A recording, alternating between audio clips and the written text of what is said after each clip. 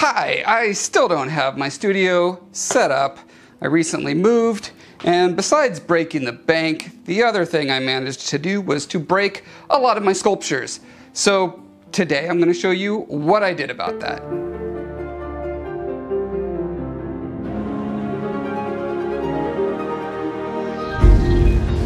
Welcome to Breath of Life Destruction.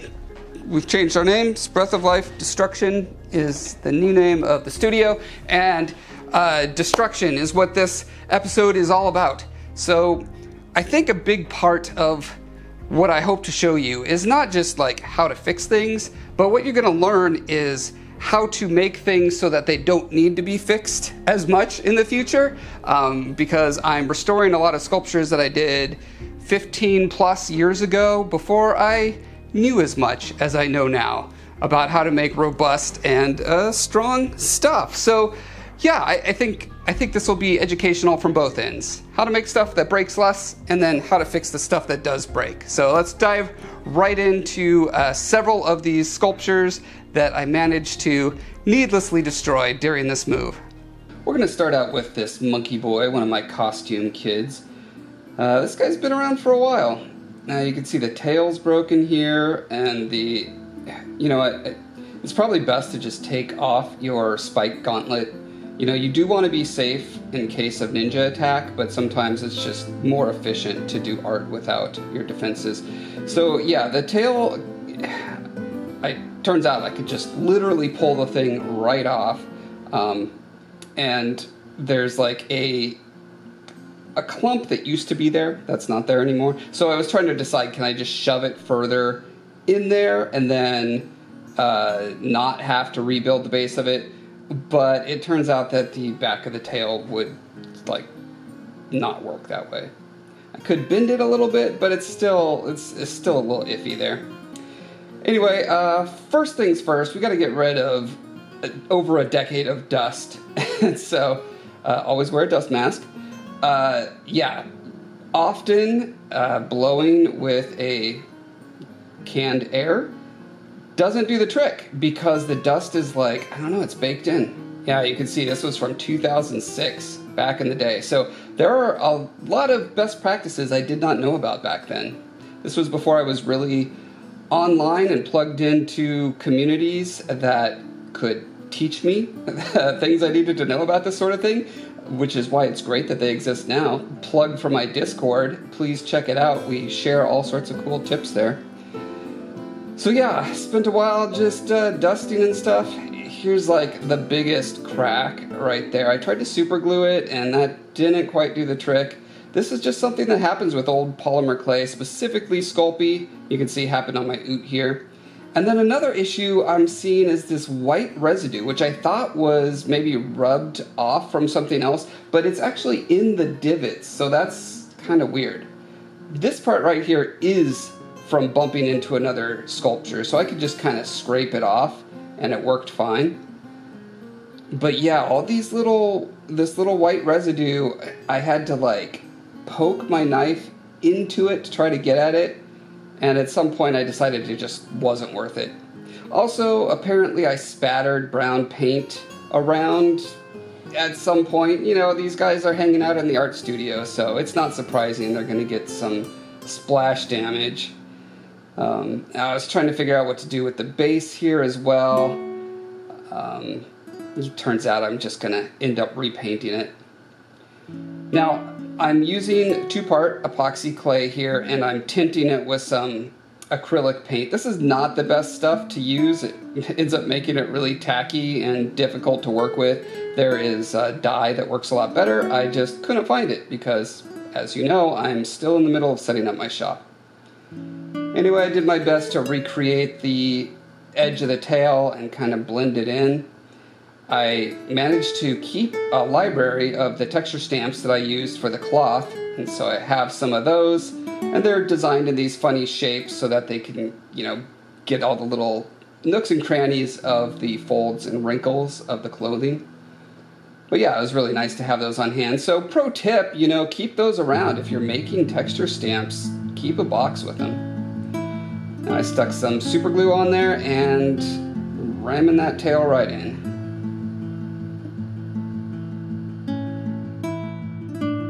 And by the time I kind of got everything massaged back into place, I had to go back in and retexture a bit.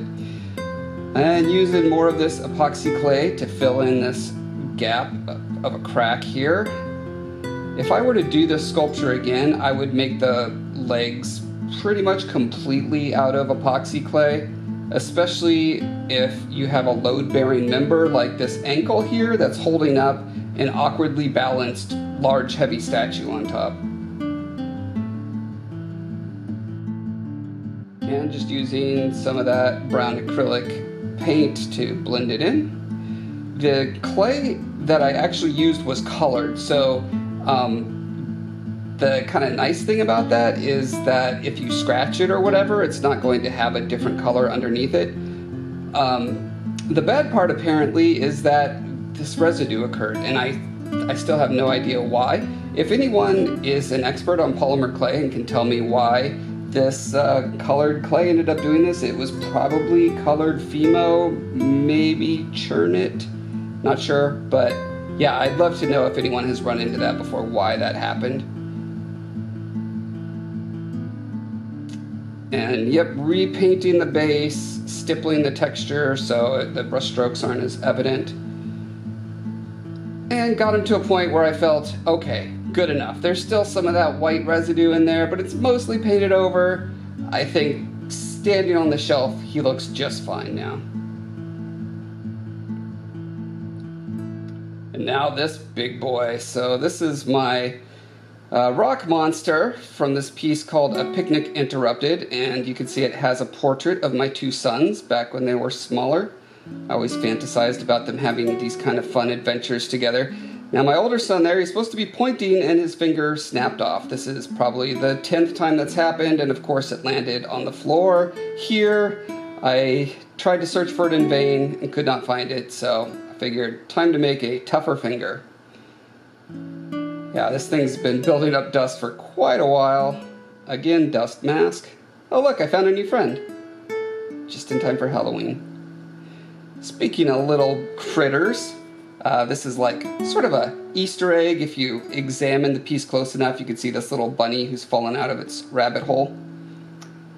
And here you can see the eyes are set to light up with these little tea lights that I embedded in there. I set them upside down like that so that I could replace the batteries as needed, but these batteries are well over a decade old, and look at that, the eyes still work. Here's how I attached a lot of the rocks. I sculpted them around needles and then stabbed them into the clay. And some of them just broke off, so that's pretty easy to fix. The armature is a pretty thick aluminum, but also the weight of the clay bends it down, so I just bent it back up, it's fine.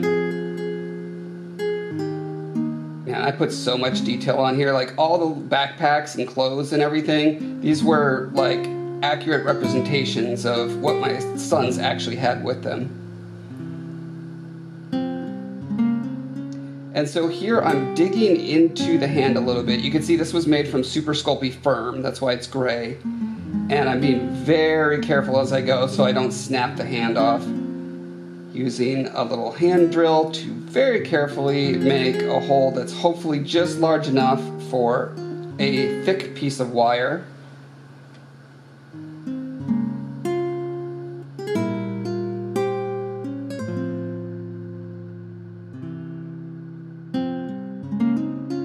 And doing a test fit.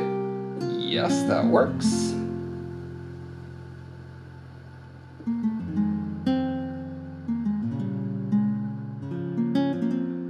I cut it a little bit shorter than it needs to be so that the clay will be at the very tip of the finger. I'm not going to end up fighting with the metal and have to like clip it back after I've done sculpting. That's just a terrible experience. So I'm using more of this clay that I used on the Monkey Boy, and you know, it's still sticky and not super great to work with. So the takeaway from this is do not mix acrylic paint with your epoxy clay.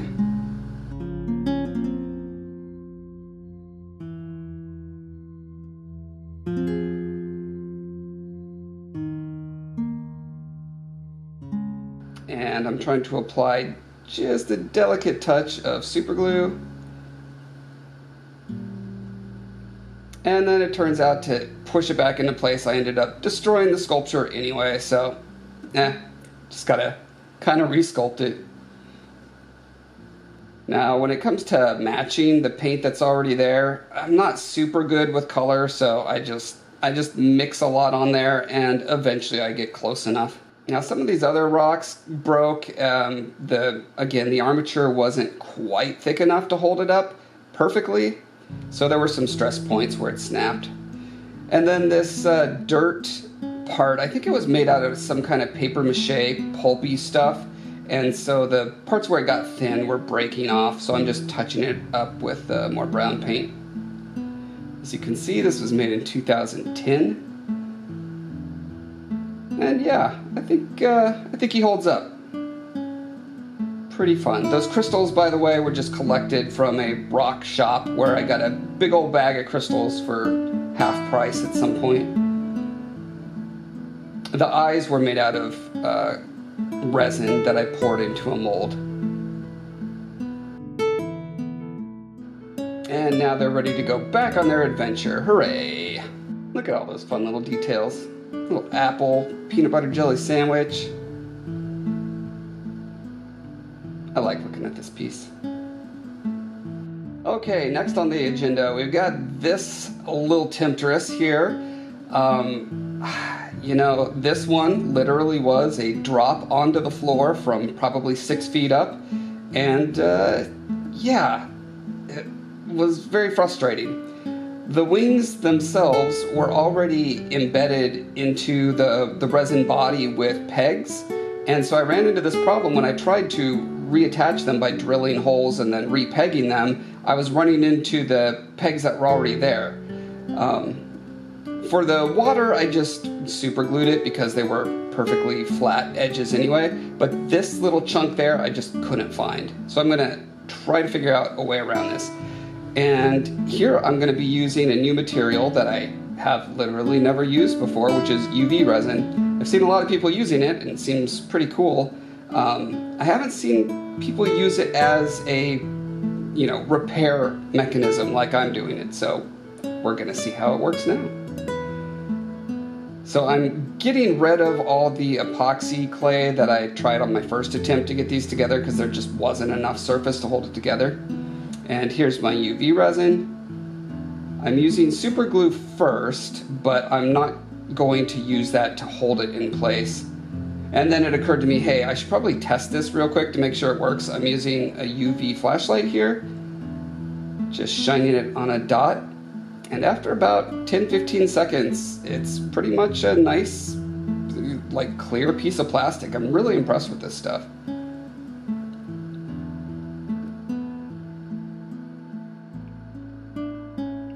Now I know that anywhere the UV light can't get into, it's not going to fully harden. So I'm just doing it around the edges and then thinking that the super glue in conjunction with the outside resin will do the trick.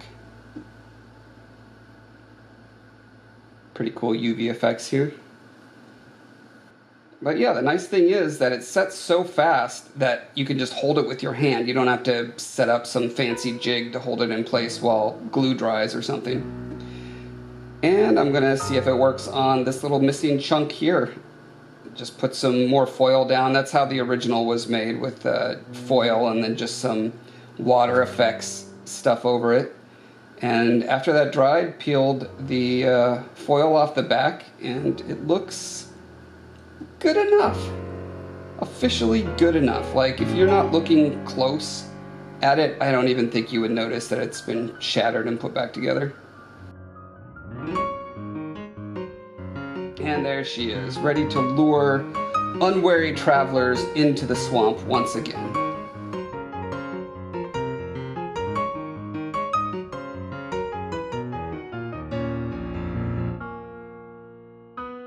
Okay, next up we've got Big Roar, and he's got big cracks. Another one of my costume kids. Got several cracks all around. Some hairline fractures as well. So first things first, I've got to really scrub this guy down. The dust was not blowing off without water and scrub brushes, sadly. So it took a while to do that. But again, the fact that the base color is the color of the clay makes it so I don't have to worry that I'm going to be rubbing paint off. And just more weird goop and stuff on the base I've got to try to deal with.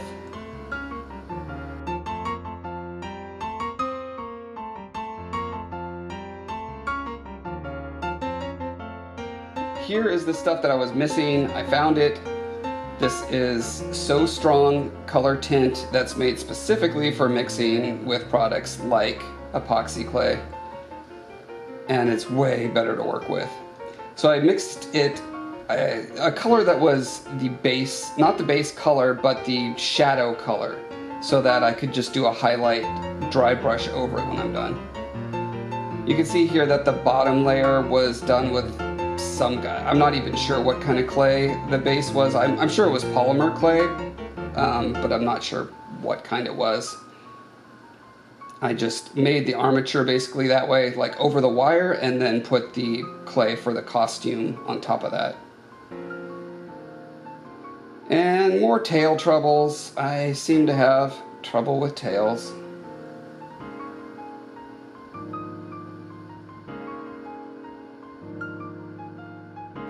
That looks really gross.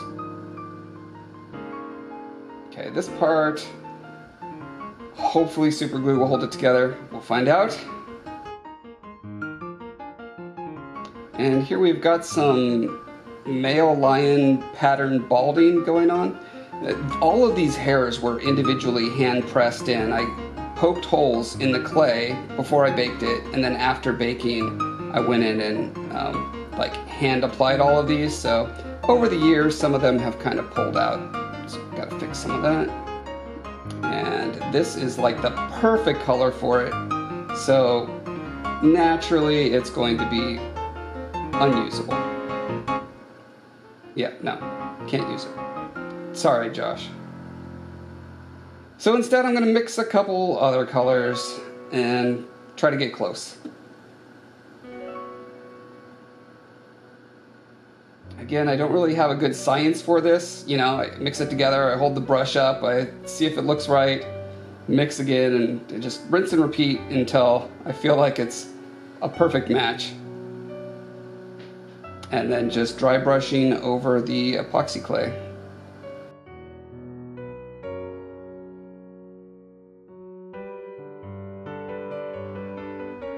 And there he is doing his big roar. He's back in action.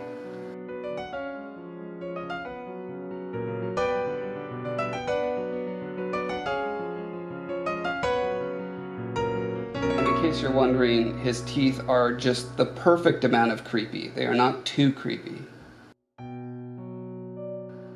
Alright, now this one turned out to be quite a journey. So this is the current version of Scola from our book, The Scarred King 2. But this sculpture here is essentially the prototype, you know, the version 0.1 or whatever.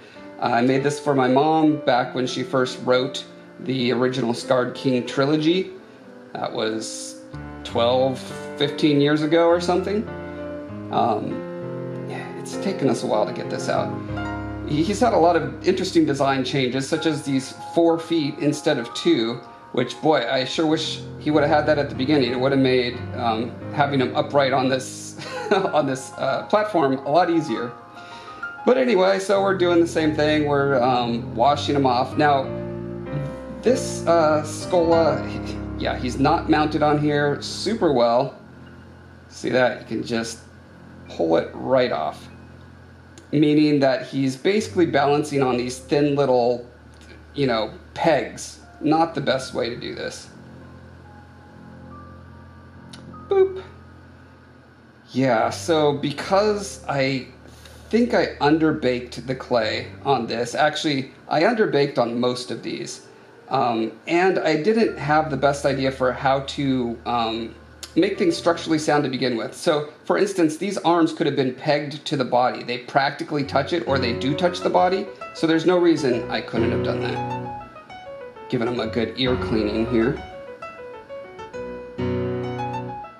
Oh, right, as I was saying, the underbaked clay just makes all sorts of cascading problems. I will get back to that.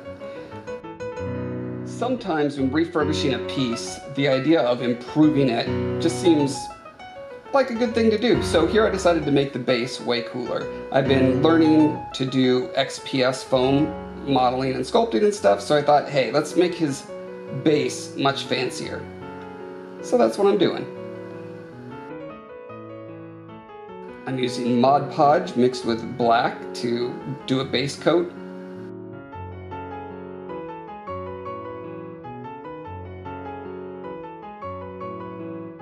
And then stippling with a brush to get rid of the brush strokes.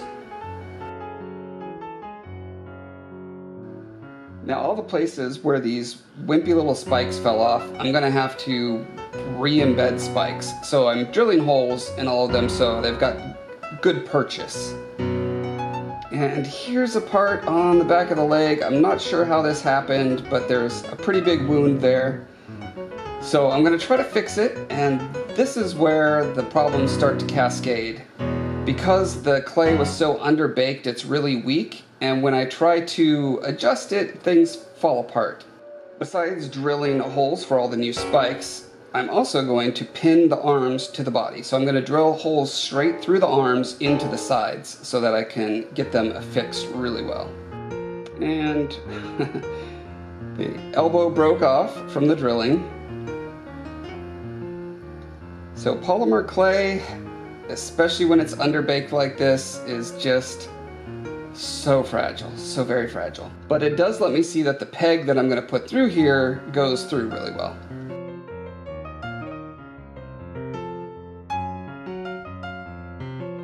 Okay, back to trying to figure out how to peg these legs in well. I keep running into this problem where I sure would like a much thicker peg. So I'm going to drill a thicker hole.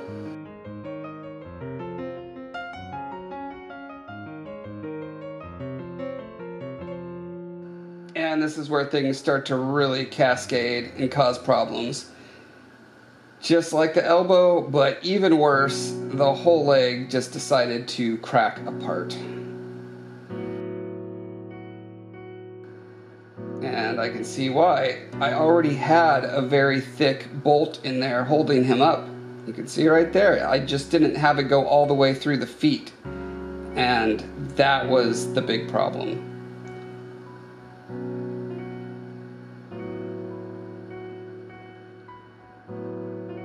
So the only way to fix this is to remove the bolt and replace it. And I figure I might as well do it on both legs since I've got everything falling apart anyway.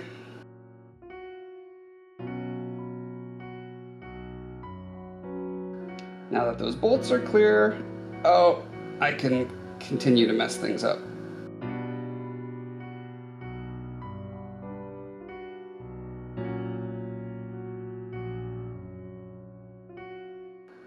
Now, because this crack was so severe and there's so many gaps and stuff, I decided to just put a ton of clay in there, just refill it and live with the consequences. I'm just gonna have to sculpt a lot of detail over all the cracks. I'm pinning the arms in place with several different wires, like thinner wires instead of one big thick wire.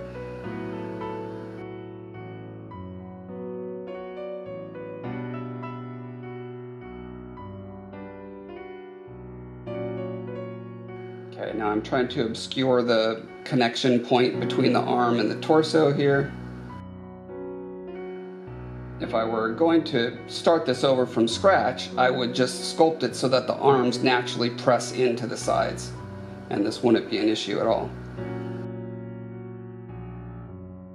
So now I've got to figure out where the holes are going to go on the base to go up through the feet. Somehow, don't ask me how, I managed to break off this little toe here. I can't imagine, with all those giant drill bits flying around and the foot breaking off 30 times, how that could have happened, but it did. Okay, I'm making some mortar to go between the bricks here by pressing sand into some free-form air.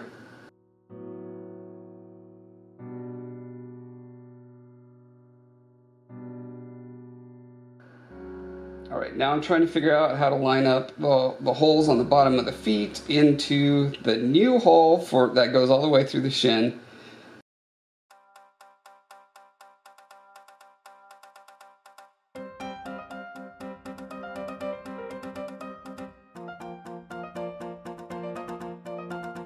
Okay, now that I've got the legs more or less where I'm happy with them, I can get back to these spines. These particular ones were made out of, I think, the 2-part mold rubber, because they were flexible, but yeah, they didn't stand the test of time. Now on this back leg, you can see the screw actually goes up and exits the skin back here, so I'm going to have to sculpt over that. Yet more sculpting to do. And here I am trying to guess which hole to screw. A perennial problem that has plagued mankind since time immemorial.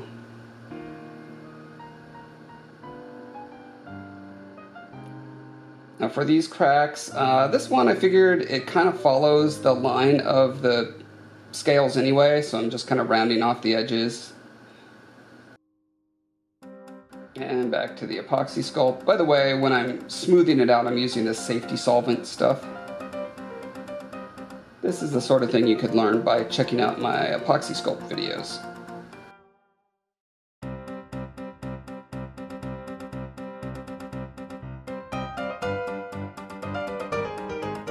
Now, one of the things I'm doing with the new spines I'm creating is I'm not getting pedantic and hung up on making them completely accurate. I'm just letting them touch the skin all the way down instead of hanging out over. So you can see I'm like filling in underneath there, because it's just one of those things, they're black on black and you just don't notice, and they're 1,000 times stronger if they just, you know, conform to the surface.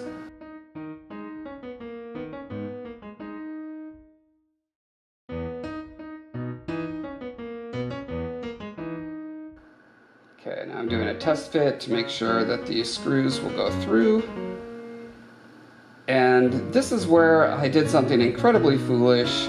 I was trying to figure out how to screw the screws up through the bottom of the platform into the feet, and just having all sorts of trouble getting them lined up.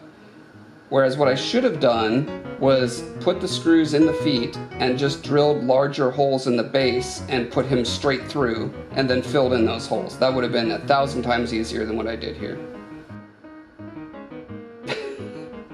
Rip foot for the 800th time.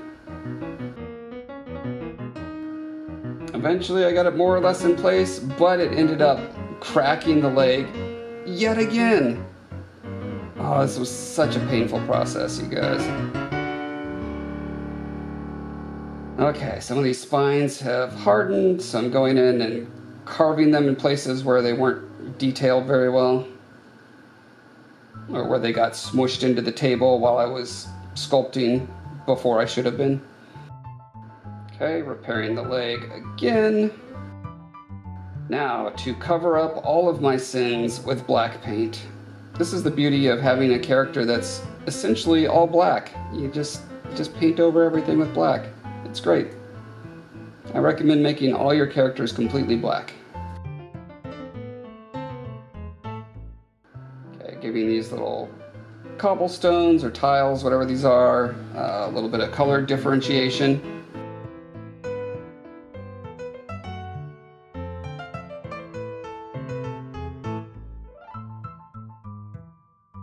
And there we go, new and improved version 0.1 Skola. Will be a true collector's edition someday.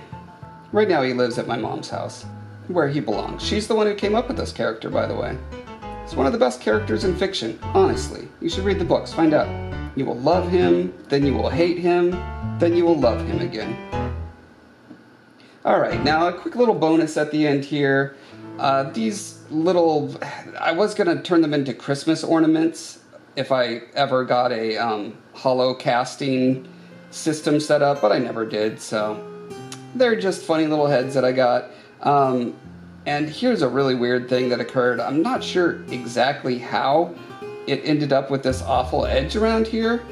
So the faces themselves were sculpted in polymer clay, probably just super sculpey, and then the dotted, pitted texture around the edge was done with epoxy clay, I'm pretty sure. And for whatever reason, this particular one, boy, that transition did not work. Okay, so first I'm going to get this blend as smooth as I can just by scraping and carving. And then sanding. That's usually the way you can take care of seams between surfaces on your sculptures.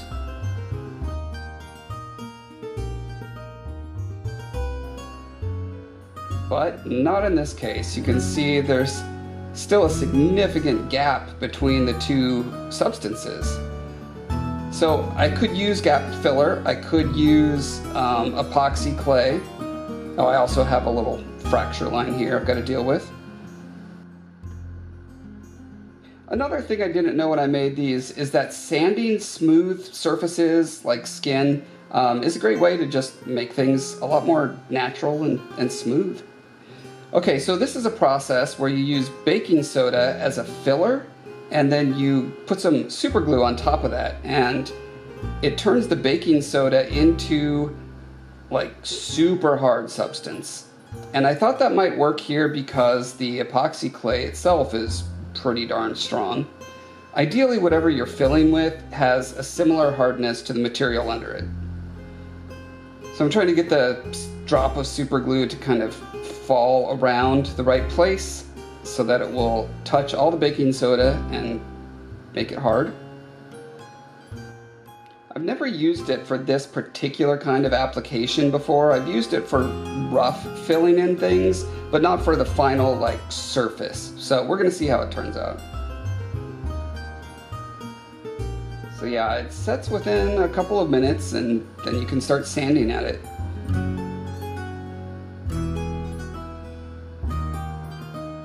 And so this is both its strength and its weakness, is that it is incredibly hard. However, the polymer clay that it's sitting on is softer than it, which means that when you sand over both surfaces at once, the sandpaper is going to dig away at the softer material faster than it digs at the harder material, and you end up with inconsistencies. So we're going to struggle with that for a little bit.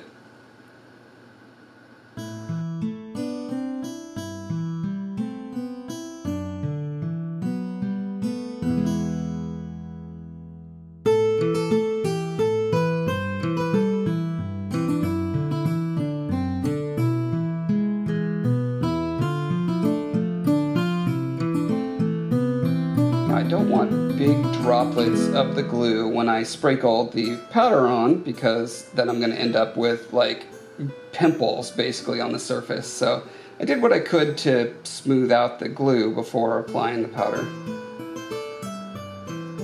But the cool thing is that the glue does a really good job of seeping right into that crevice.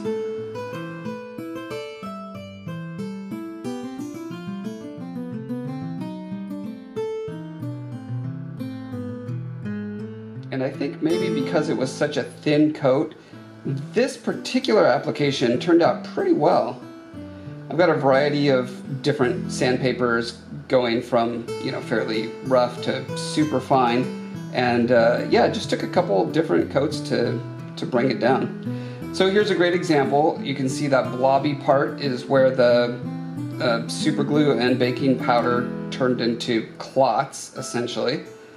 And I sprayed some primer over it to try to blend it together, and now I'm just sanding and sanding and sanding, and then I do another prime, and then I sand, and basically it turned out to be a longer process than it needed to be. If I would have just gone with, probably I would go with epoxy clay or epoxy sculpt to fill the gap next time, and I think it would have gone much faster. But yeah, I got it to the point where I'm fine with it. I'm not going to let perfect be the enemy of the good here. I'm using AK Interactive wax-based metal clay to give it kind of an old bronze look. Trying to give it that sort of beaten metal, old-fashioned Christmas tree ornament look. You can see I've still got some issues here. There's a line that I didn't quite fix, but again, I'm like, at this point, I'm saying, okay, we're good, it's fine. It's fine, everyone. So there you have it. Through this process, I learned what not to do, a lot of things not to do. Hopefully you did too, and hopefully this will head off future problems for you and make your life easier the next time you have to move your art. That's my hope anyway. Thank you so much to my patrons who keep me going through all this. It's been a while. It's been a tough while, tough month. Heather was in the hospital for literally a week after having a chunk of her lung cut out on Tuesday. So it's been a cramming effort to get all of this work in here for the video this month, but I think we're just barely making it over the finish line here, and hopefully, like I promised last month, hopefully next month will be the video about setting up the new space and all of that fun stuff. I'm excited about it. There's lots of really cool stuff to dig into there. So hopefully I'll see you guys then. Thank you. Bye.